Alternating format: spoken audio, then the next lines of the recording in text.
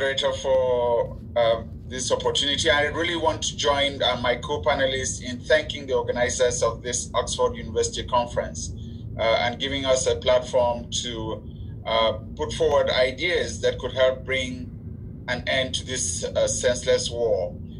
I want to associate myself with the statements of my co-panelists and thank them for really stepping up and setting the stage for what I expect to be a very meaningful and fruitful discussion.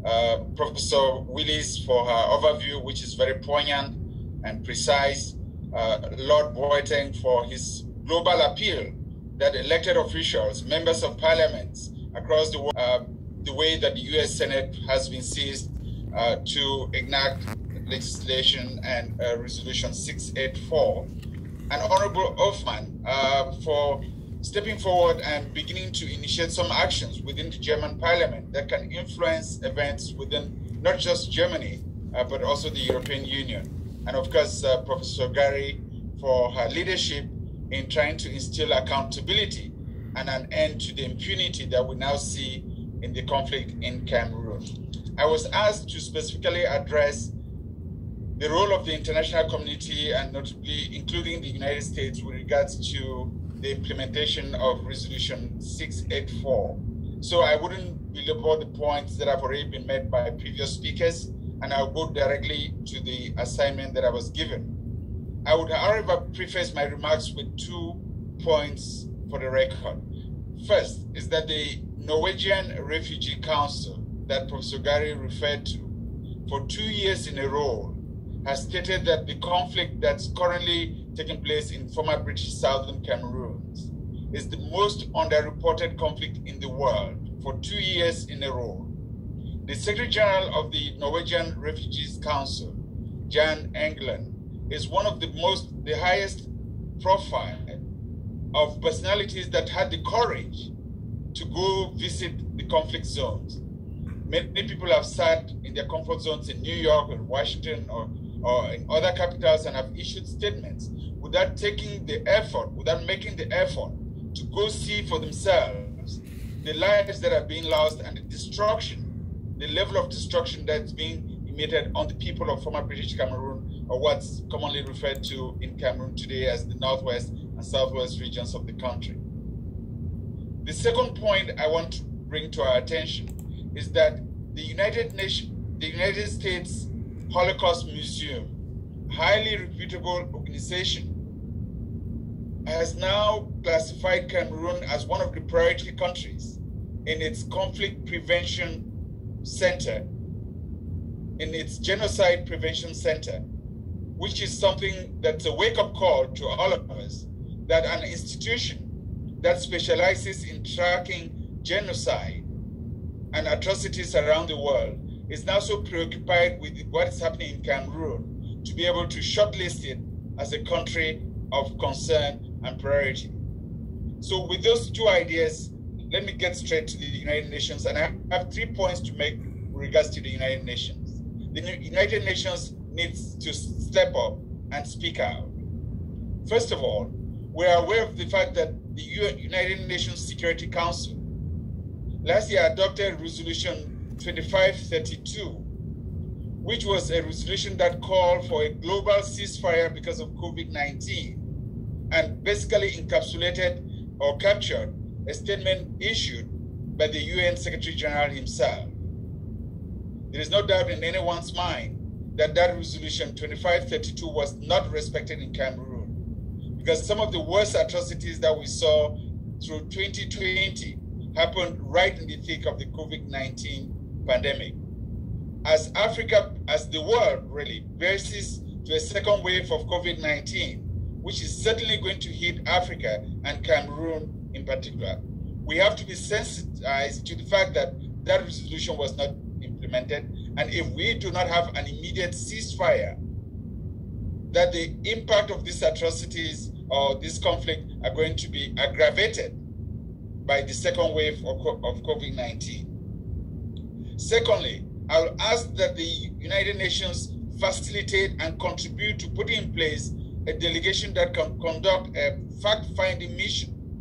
And the United Nations Human Rights Council may be the vehicle most appropriate for this.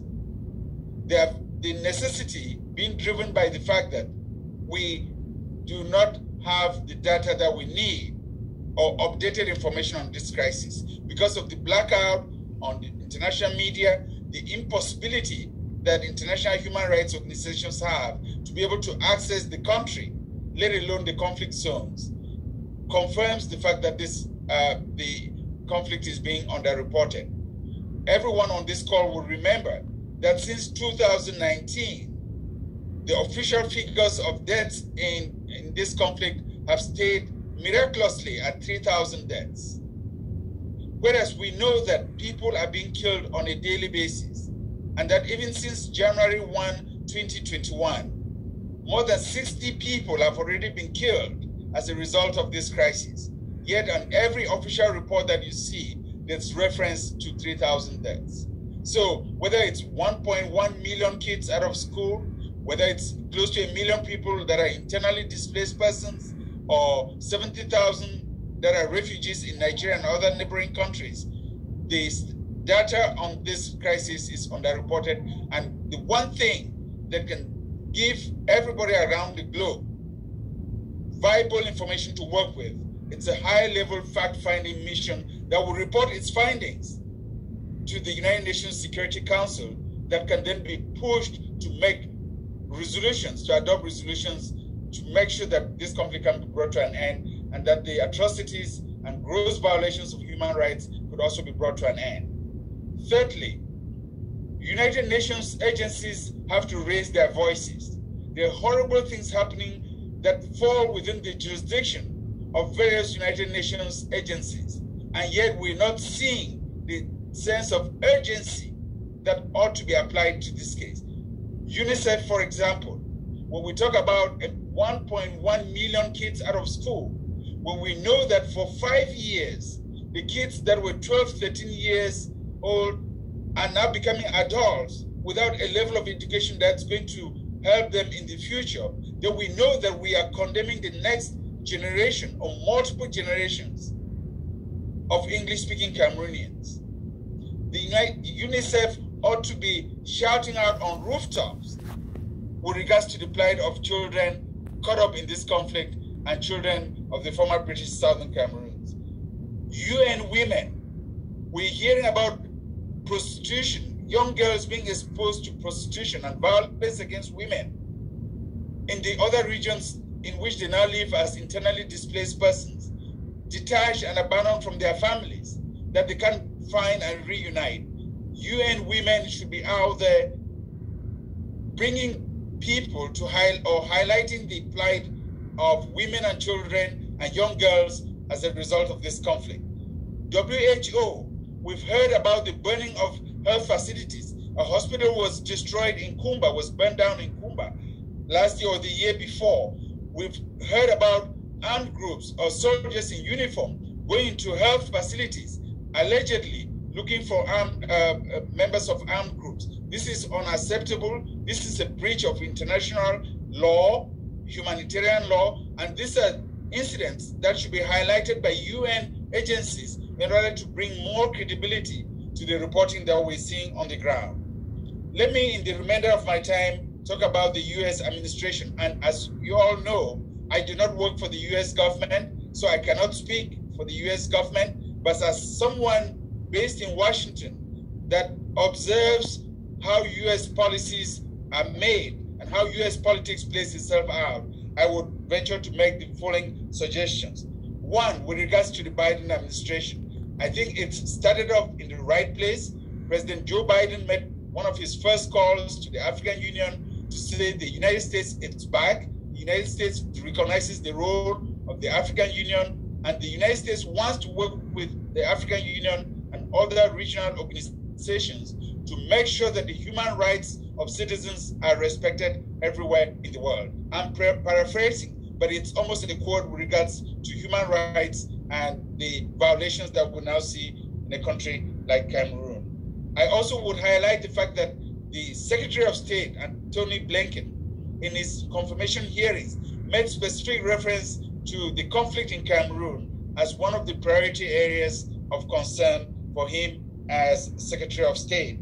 And we hope that now that he's been confirmed, as he puts in place his team on Africa and on Cameroon, that he will be able to make sure that this conflict stays a priority for the State Department. I also would want to look around and see the people who are being brought into the Biden administration, many of whom are very conversant of the root causes of this crisis and the plight of people in the Northwest and the Southwest, and whom in their respective positions should do everything in their power to make sure that the crisis can be front and center, and that we can galvanize the international support that's required to bring an end to this hostility. I'm thinking about the U.S. ambassador to the United Nations, Ambassador Linda Thomas-Greenfield, who is an Africanist, former Assistant Secretary for African Affairs, and very knowledgeable about the crisis, and recognizing the fact that a lot of things get resolved within the United Nations system. And if you have someone there who is conversant of the crisis, they should take on that responsibility to make sure that everyone else is well informed and that the international community can play a role bringing an end to this crisis. Joe Biden himself has a unique relationship with the U.S. Congress because he was a senator prior to becoming the vice president for Barack Obama, and while in the Senate was a member of the Senate Foreign Relations Committee. So he knows Africa well, he knows how to build alliances, and our hope is that he's going to be able to build these alliances to make sure that he can put his money where his mouth has been for the past 3 weeks. That then takes me to the second level of influence within Washington circles, which is the United States Congress. We are very fortunate to see that for the first time in American history, the chairman of the House Foreign Affairs Committee is an African-American Congressman, Gregory Meeks, who knows Africa and who is as seized with the challenges that the continent faces as many of us on this call are. Our hope is that the chairman is going to use his position of influence to make sure that the executive branch can get the resources that they need to be able to implement policies that will bring an end to this conflict, but also in the process of checks and balances to be able to hold the executive branch to deliver on the promise to contribute to meaningful peace in Cameroon. And the last point that I would say is that Congressman Meeks, working with the chair of the Africa Subcommittee in the person of Representative Karen Bass and many other well-wishers, should be able to make sure the Congress continues to be seized with this issue.